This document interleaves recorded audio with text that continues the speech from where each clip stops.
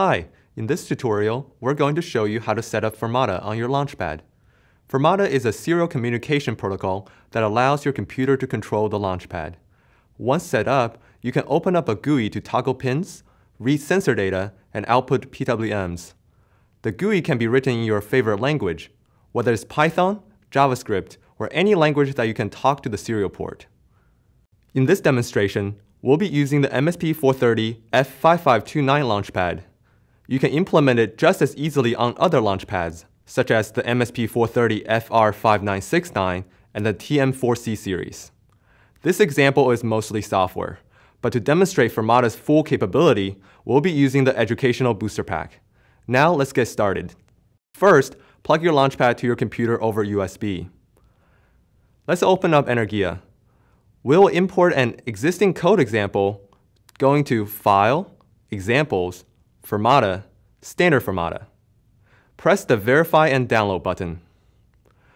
Once complete, the green LED will blink twice, and then 3 times with a short pause in between. This indicates Firmata is successfully initialized and is running version 2.3. Now, let's download the Firmata GUI for Windows written in C from firmata.org.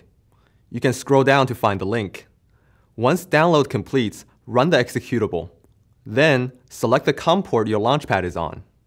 The GUI will dynamically populate all of the available pins on the Launchpad. Here for the MSP430 F5529 Launchpad, pin 23 to 28 are all analog pins. Notice how fast the analog data is coming in. Pin 43 and 44 are the red and green LEDs. Click the button to toggle the LED on and off. Here is another GUI implemented in Node.js using JavaScript. Web developers can now develop a beautiful user interface and still be able to interact with the hardware. Let's check out what we can do with the Educational Booster Pack. Plug in your Educational Booster Pack to the Launchpad. Pin 37 through 39 are the RGB LEDs. We can toggle it on and off, or we can change it to PWM mode to control the brightness. Pin 32 and 33 are push buttons. If we change the mode to input, the status will change to low as I press down. The joystick is mapped to analog pin 2 for left and right, and pin 26 for up and down.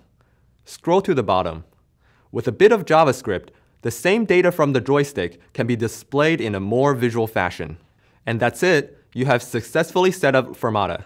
Now you can use the Firmata GUI to control and monitor your Launchpad.